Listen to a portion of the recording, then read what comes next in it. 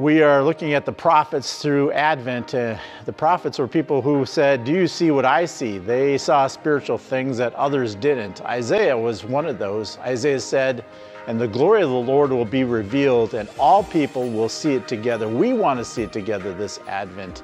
I'm excited about Advent this year. Advent is that time for us to gather together to celebrate his birth, the birth of Jesus.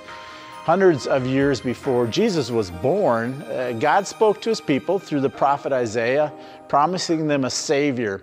To communicate God's message, Isaiah used striking, stunning images and surprising images. Isaiah spoke to us the question, "Do you see what I see?"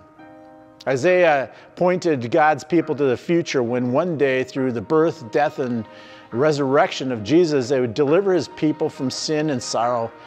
And Advent is for us to focus on the one Isaiah's images is reading about. Each candle brings us closer to that time when we recall his birth, and as well as the second coming. Remembering that Jesus in his parable of Matthew 25, the parable of the 10 virgins, is we also want to seek to be wise, to have our lamps ready for the bridegroom who is coming again. As Jesus said, "Keep watch, for you know neither the day nor the hour in which the Son of Man is coming." And so we want to prepare ourselves for that. As we worship our Lord Jesus and recall his coming, we look forward to his second coming as well. Let us also be attentive to his presence around us, to see Christ anew. As Max Lucado said, the one who came still comes. The one who spoke still speaks. May the Lord use this season to draw your family closer to him, that you may know his presence and to see him with a fresh new set of eyes. Do you see what the prophets see? That is our theme in Advent this year.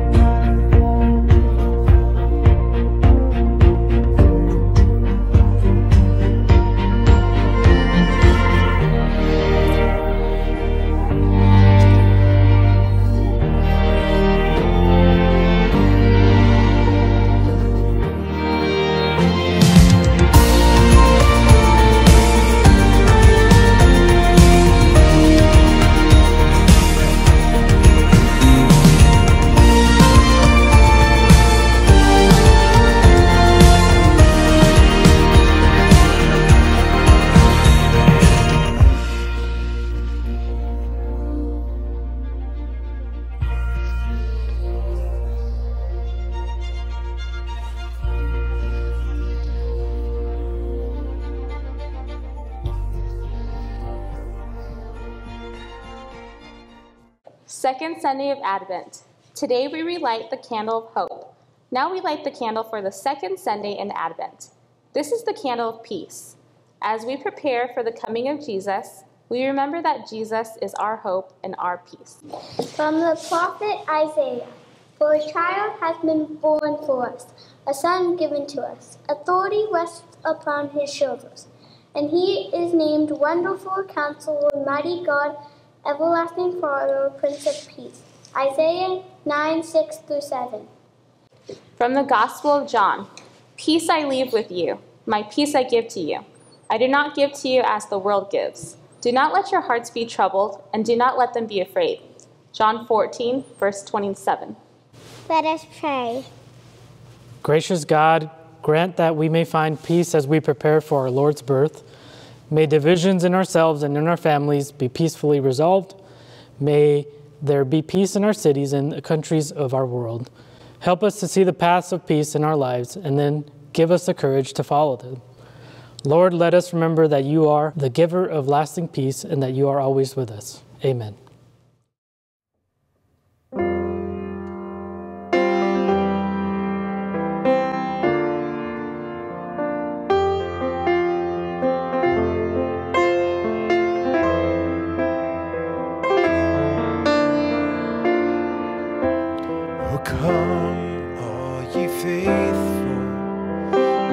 joyful and triumphant. Come ye to Bethlehem. Come and behold him, born the King of angels. Oh, come, let us adore him. Come, let us adore him. Oh, come, let us adore him, Christ the Lord.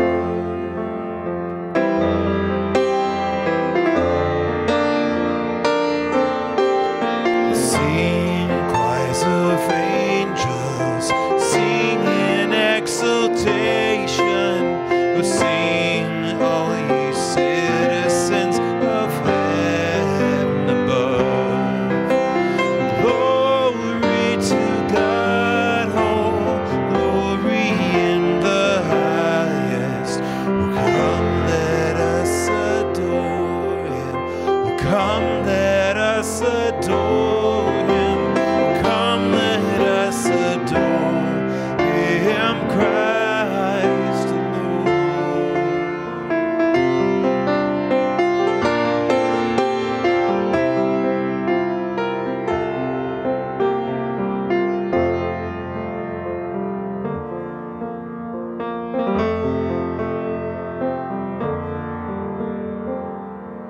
We'll give you all the glory. We'll give you all the glory.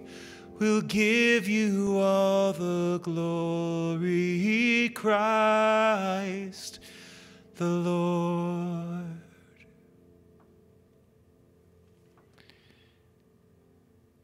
God, it's easy to give ourselves the glory that you alone deserve, to focus on our needs before we come before you and honor and acknowledge you. You are the provider, God. You have met every need that we have already. And Lord, you are in the process of meeting our needs that are yet to come.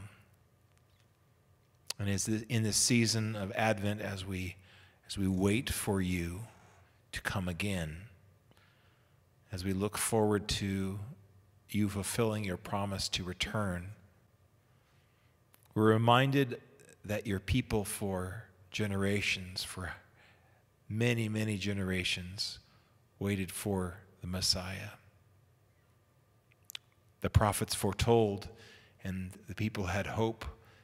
And some generations, that hope was nearly forgotten. But you did come. Jesus came. You dwelt among us. So, Lord, we ask that you would help us to, in response to your coming first and your promised second coming, that you would lead us to pursue you, to honor you, to worship you with all that we are. That you would receive the glory is our prayer. Amen. In this Advent season, the first week we focused on the thought of hope and where do we find hope.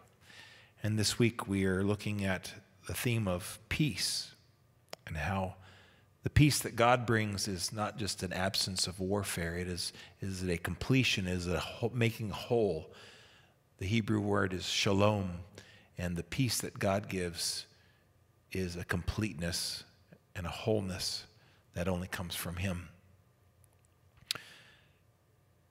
In 1962, there was a building crisis in the Western Hemisphere, referred to now as the Cuban Missile Crisis. The war, the Cold War was escalating, and the tensions of what might happen if someone on the U.S. or the Soviet Union side decided to attack, and where that escalate into nuclear war, and where would that lead? And in that context, a songwriter wandering through the streets of New York and sensing the tension and the hopelessness that was there in that time wrote a song that has been recorded by many pop stars and as well as Christian artists alike. And it's our theme song for this Advent season. It is, "Do you see what I see?" The phrase also goes, "Do you hear what I hear?"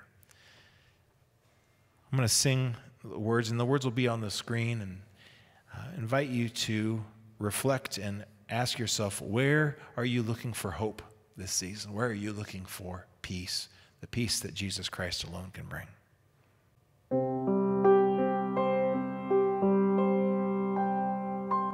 Said the night wind to the little lamb,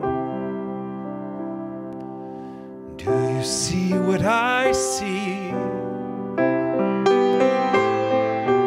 Way up in the sky, little lamb,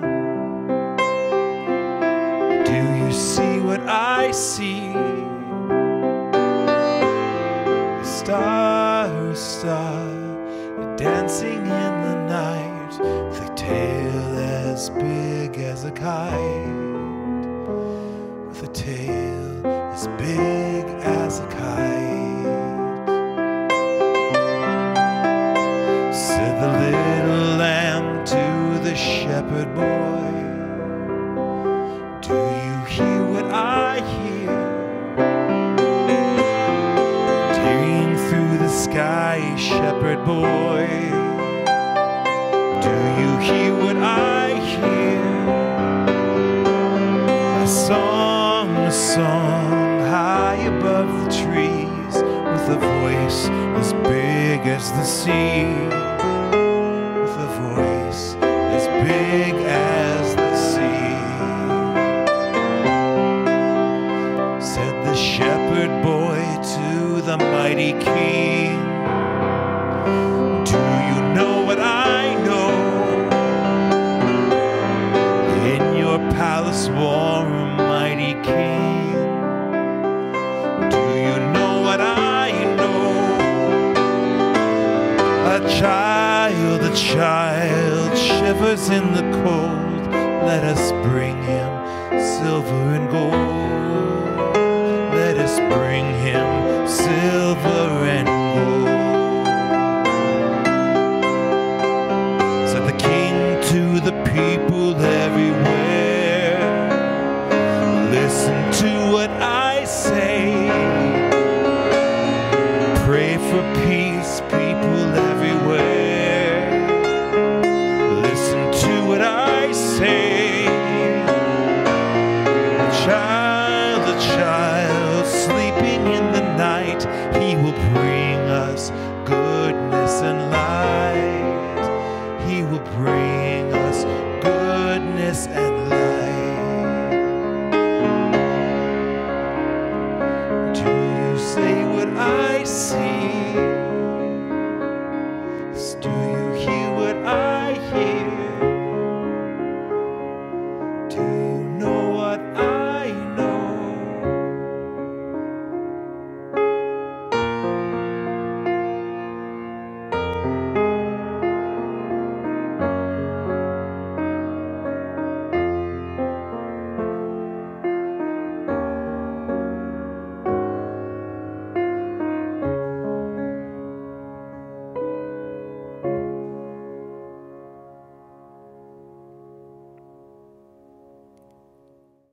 Reading from Jonah 3.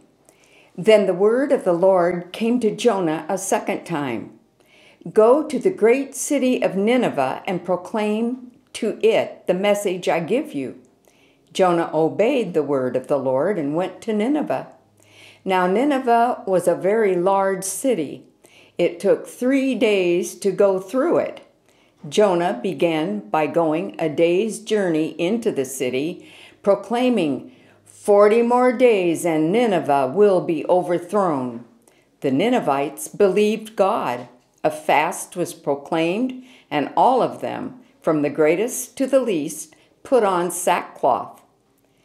When God saw what they did and how they turned from their evil ways, he relented and did not bring on them the destruction he had threatened. But to Jonah this seemed very wrong, and he became angry. He prayed to the Lord, "Isn't this what I said, Lord, when I was still at home? That is what I tried to forestall by fleeing to Tarshish. I knew that you are a gracious and compassionate God, slow to anger and abounding in love, a God who relents from sending calamity.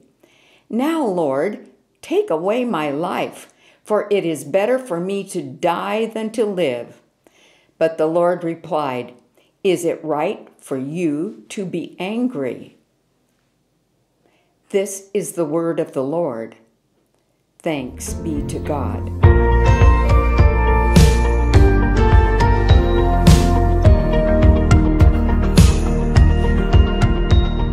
Friends, would you repeat after me? The Lord is compassionate, gracious, slow to anger, and abounding in love. He will not always accuse, nor will he harbor his anger forever. As high as the heavens are above the earth, so great is his love for those who fear him. Jonah, he wasn't such a great missionary. God tells Jonah to go to Nineveh. Instead, as the Jesus Storybook Bible puts it, he buys one-way ticket, not to Nineveh, please. He sleeps on the boat while the pagan sailors call a prayer meeting. And they're the ones to tell Jonah God isn't on board with this not Nineveh plan. And Jonah isn't on board much longer after that.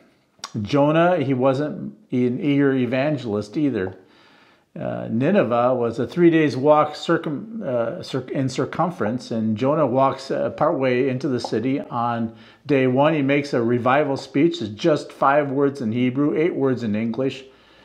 40 more days and Nineveh will be destroyed, as though he's not expecting anyone to do much about it. Perhaps hoping they wouldn't, but they do. A pagan king of Nineveh says more to the subjects about their nature of repentance, the possibility of God's mercy, than even Jonah does. And when God has compassion and relents from their destruction, Jonah is so angry he tries to condemn God of his own gracious character. Like if you lay into a roommate. You know, you always pay your rent on time. I never have to remind you about the dishes in the sink. You never are too loud when you get home at night. You're never too cheerful in the morning. You always ask beforehand about having parties. You always ask about the people's day, and then you really listen. You make me so mad. God, you are slow to anger, abounding in love, gracious and compassionate. You're relenting and sending calamity. How could you? This is the worst thing that's ever happened to me. And God's like, you floated around in the fish's digestive juices for 3 days. This is the worst thing that's ever happened to you. This is what has made you mad. Thomas Carlyle wrote a little book on poems. I think it conveys the message of Jesus better than any giant commentary.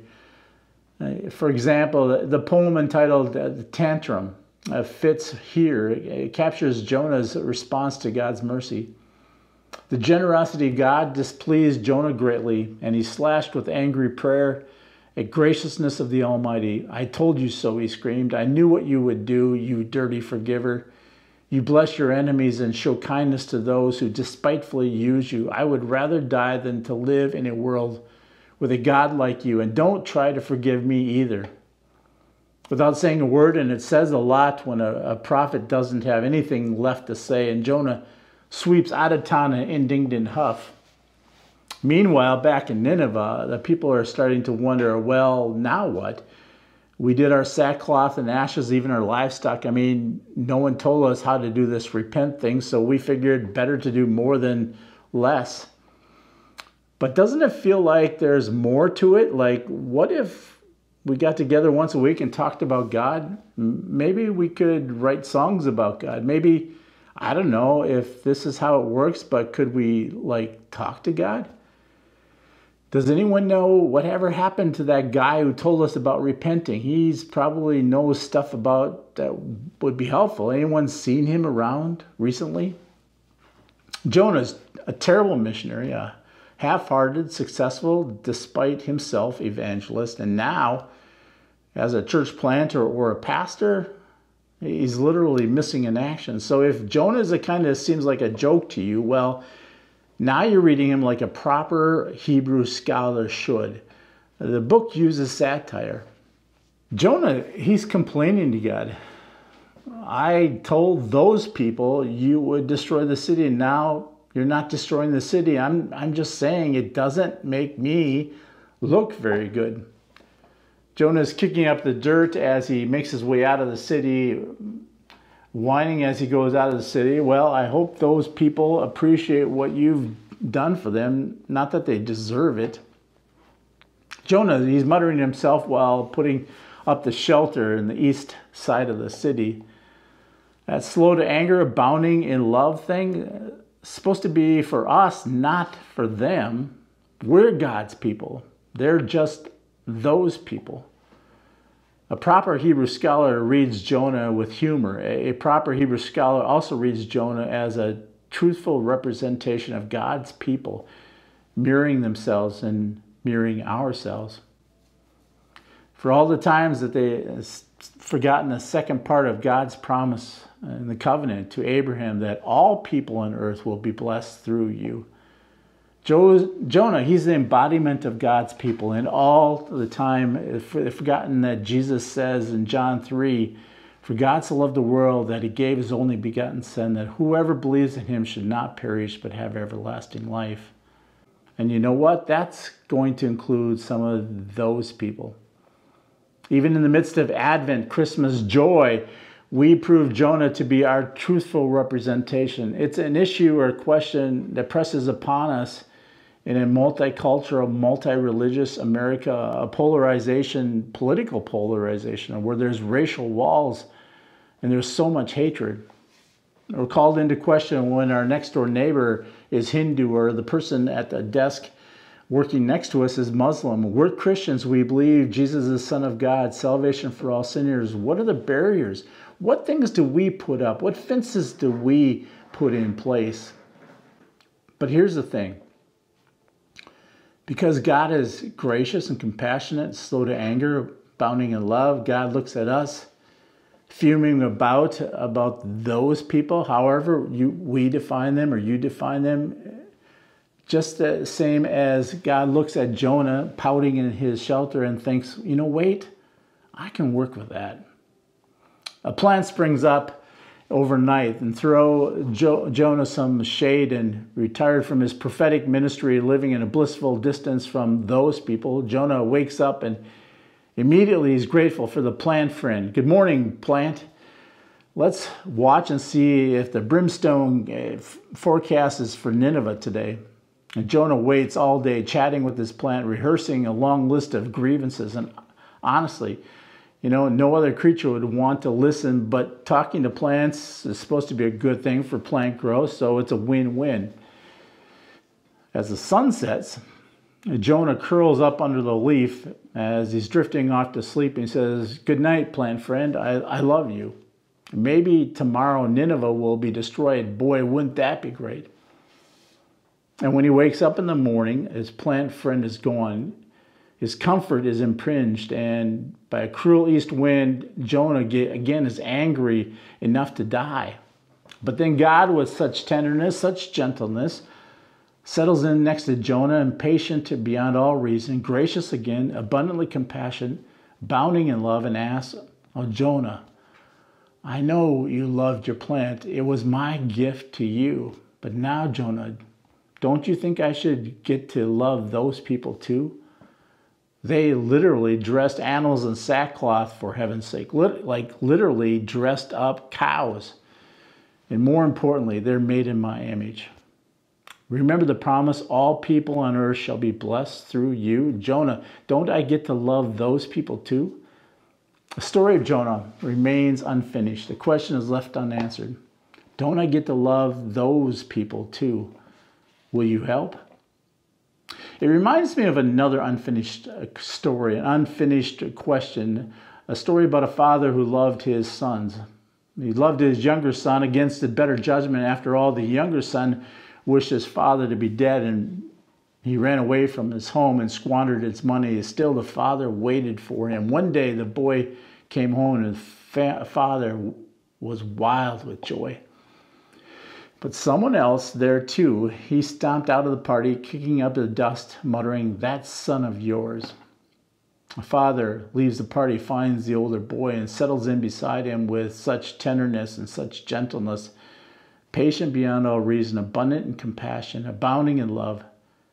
"Dear child, I've loved you. Everything is yours, but don't I get to love your brother too? Won't you come and join the party?"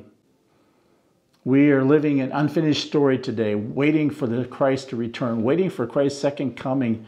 An unanswered question is for us. It begins with God who creates us and loves the world, every creature endured by God. And even when God's people run in opposite direction, God loves them and chases after them, relentless in tenderness like a parent or a giant fish if it's needed. God sends prophets, even silly prophets like Jonah, and shows them just how serious God means when he says, "I love the whole world."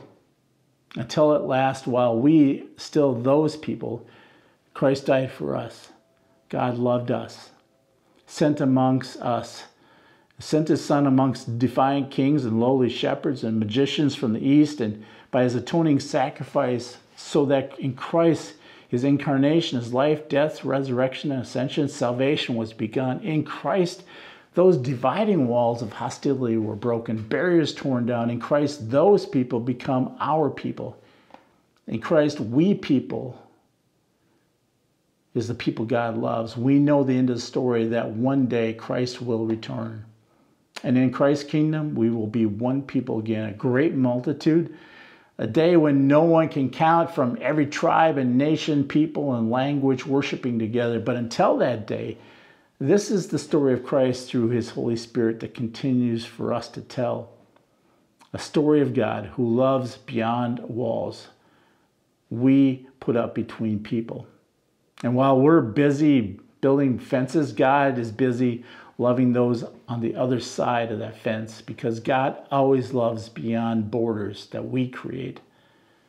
God is such tenderness and such gentleness, settles in beside us, patient beyond reason, gracious, abundant, compassion, abounding in love, and asking us, "Dear child, all you have is my gift to you." And at Christmas, God's greatest gift, I showed you, and Jesus told you, "For God so loved the world that he sent his only begotten Son, that whoever believes shall not perish but have eternal life." The list of whosoever's may be longer than you'd like, but that's simply what it looks like when God so loves the world. Ask of the older son, ask Jonah. Mercy will be greater than you might like, but God offers it. Dear child, it is for you.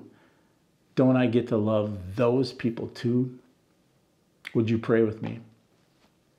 Lord, you are compassionate, you're gracious, slow to anger, abounding in love. You've not always accused, nor will you harbor anger forever. For as high as the heavens are above the earth, so great is your love for those who fear you. God, we give you thanks and praise this Christmas season that you sent your Son to this earth, giving to us a gift. Father, may we not be withholding. May we be generous with the grace that you have given and offered to us, to those people, those that we have put up boundaries and barriers to. Father, give you thanks and praise for the prophet Jonah. May we, though, not be a reluctant prophet. God, thank you for your grace and love. We pray in Jesus' name. Amen.